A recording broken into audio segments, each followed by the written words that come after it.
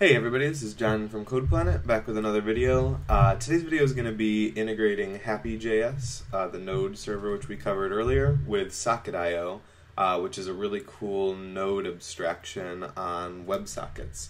So a little bit of history first. We check out Hapi.js.com, which we've seen before. It's a great Node framework. I have a few videos on it, so if you're not familiar with it, you might want to check out those first. And then the second piece of technology that we're going to be looking at is Socket.io, which is really cool. So basically, WebSockets are an underlying technology that allow you to push data instead of pulling. So if you think about web applications that you've built using Ajax, the idea is that you're kind of constantly hitting the server, being like, hey, do you have anything new for me? They're like, hey, I'm over here, do you have anything new for me? Which is really cool, but as you can imagine, it's pretty inefficient. So the idea here is that when the server does have something new, it can actually push that data out to all the clients, as opposed to the clients having to pull constantly. So Socket.io is a Node library on top of that, and what's really cool about it is it has a bunch of great browser support. So if your browser doesn't support WebSockets, it'll kind of resort automatically to like an Ajax post or long polling or something like that. So it's pretty cool. And the more I was thinking about it, I think that there's kind of a lot going on here, so I'm going to split this up into two videos. Right now, we're just going to cover getting everything up and going, so we'll get kind of like a hello world example, and then the next video we'll actually build something kind of cool, where maybe like we'll have a button that increments a count on all the clients or something like that. So yeah, the very first thing we're going to do, I'm going to go over here into my terminal, and I'm just going to make a new folder. I'm going to call it something like Hapi-Socket, something like that. And then we're going to go in there. So we've got this blank folder. And as we do in a lot of the videos, I'm going to go ahead and do an npm init.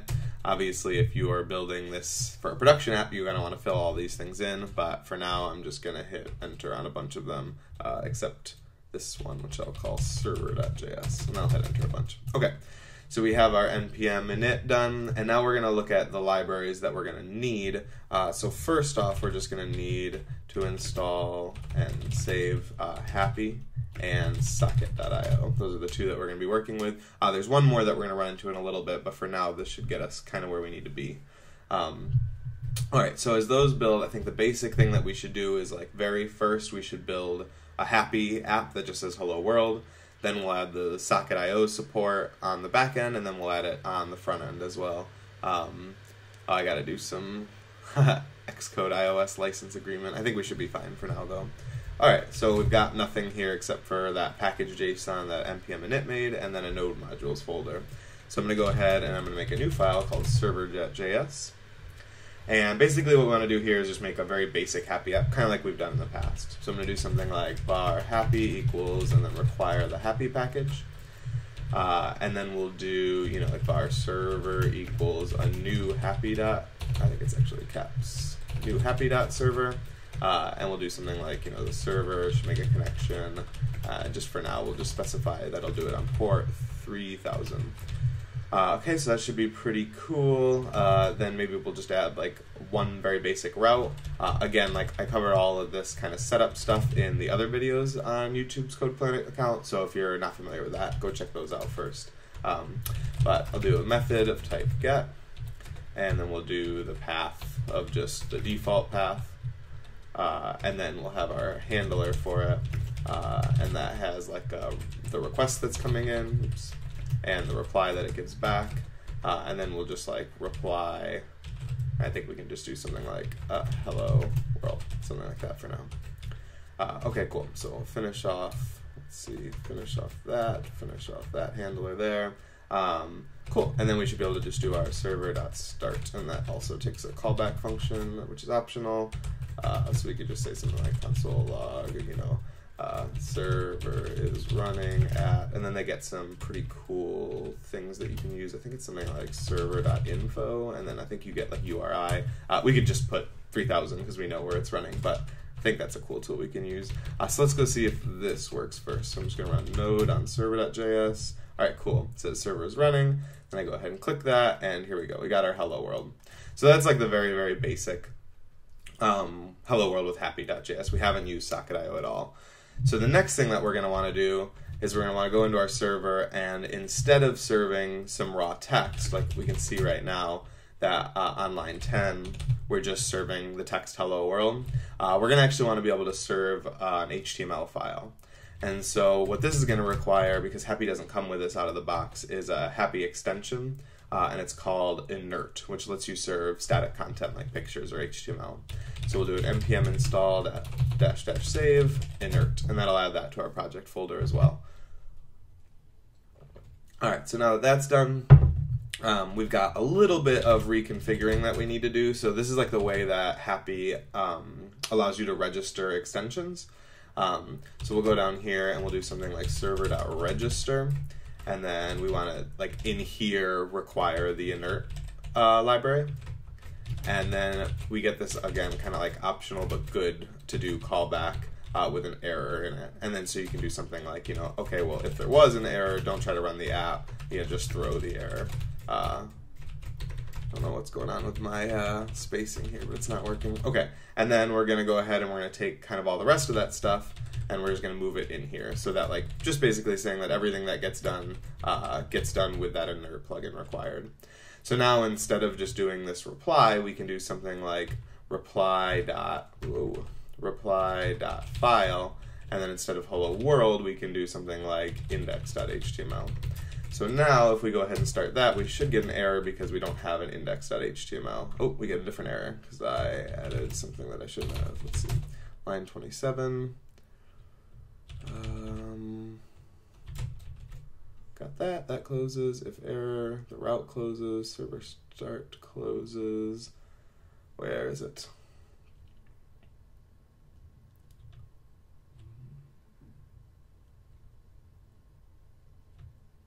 This is looking good to me. What am I missing here? Oh, I think it's just that I'm not closing out this, yeah, there it is. Okay, cool. So I'm just not closing out that server register up at the top. But anyway, so if I run on server, it says it's running here, but we get a 404 not found because we don't have an index.html, which makes perfect sense. So if we go back here and we just make just vim index.html, that's good. Then I can put like hello from HTML in here, node server again, come back over here, and here we go, hello from HTML. Okay, so that was step 2. So first step was get a Hapi server running. Second step was get it to serve some static content. So now the last step is to integrate Socket.io. And a lot of this stuff can be found if you just go to like the Socket.io or the Hapi.js docs. They're really great for both products. So you can follow along with this, but if you want to do anything different, I'd really recommend checking those out. You'll see a lot of similarities in the code. So I guess kind of the first thing we want to do is that on Socket.io's documentation, they have like this basic script that they use on the front end. And I guess we'll walk through it a little bit. So the first thing we'll do is we'll go into index.html. And I'm just going to paste what they have on their homepage. So this is a very, very simple HTML document, and then it's going to link to this script source. And this is going to be pulling off the server where we did an npm install socket. And then there's like this other inline JavaScript, which is going to like connect to our server here, localhost 3000. And then it's like on, and these are just like random event names. And we'll start to see the similarities, but it's like when a news event is triggered, we should console log the data, and then we should emit our own, again, like arbitrary event, something with its own data. So I'm just gonna copy paste that in there for now. I hope it'll make a lot more sense as we go forward, but I'm just gonna leave that in there. I'm gonna go back to server, and on this side, hopefully it's like a little bit more clear what's going on. So before we do that register, we're going to add one more thing, which is var.io, and that's going to be where we require socket.io, and then socket.io returns a function, and what you pass into that function is your server's listener. So you can kind of it might be easier just to take this one at my word for now, but hopefully it'll start making some more sense. Basically, like when we do this var server equals new Hapi server, it returns an object, and one of the things on the object we can see down here, server.info, which itself is an object, but another one of the things that gets returned is this listener. So this is just built into Hapi. This is something you get. So really, this line can just be copy pasted. Like this is how to take a Hapi server and bind it to a Socket.io server. I hope that makes sense. So that's just one line there, and this could also be done in a different file, but for simplicity's sake, I'll leave it in here. The last thing that we're going to want to do is kind of, let me just open these in 2 tabs next to each other. I'm going to open index. So we have this kind of like, on one event, do something, and then throw a different event. We're going to do the exact same logic over here on the server. So we'll do something like IO, which is what we're getting from line 6. That's like the socket IO client. And then it on any new connection. This is kind of a magic word that you get whenever somebody connects. And it returns this like socket connection. Cool.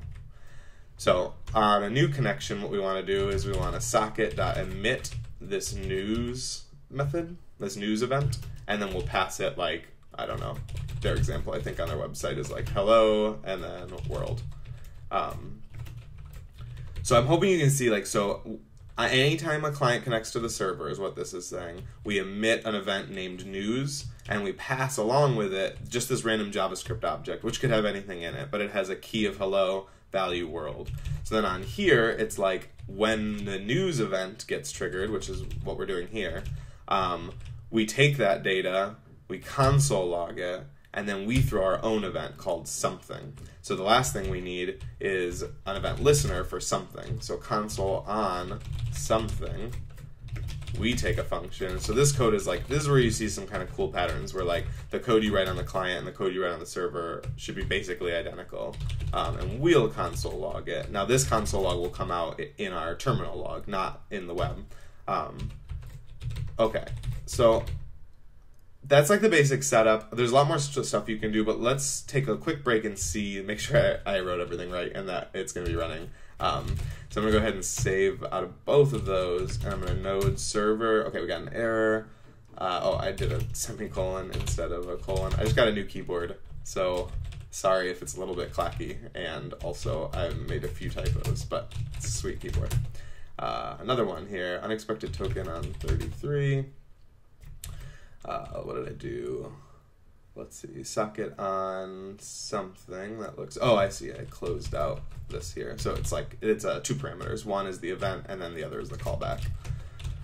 One more time here. Okay, there we go. So we got this thing running again. So now if we go and look at it, we've got nothing on the screen, but we do have this object that we're console logging, right, with a key of hello and the value of world. And then if we look back on our server, once that connection was made, we get my and data. So then, like, just to kind of prove it's working, and I'm going to end the video here soon because I know we've covered a ton of stuff, and I do want to do one where things are cooler, but if we split it and I refresh the screen, every time I hit this thing, my data will fire, and similarly, every time I hit this thing, it'll send down the hello world. And so this is like kind of cool where, you know, no matter what browser you are, like a bunch of different clients could be hitting it and you'll see a new my data firing each time. So in the next video, we'll cover some of the more like fun feature work you can do. I hope this was a good introduction to get you set up. If you have any questions on stuff I covered, please let me know in the comments, and I'll make a video to address those. Thanks.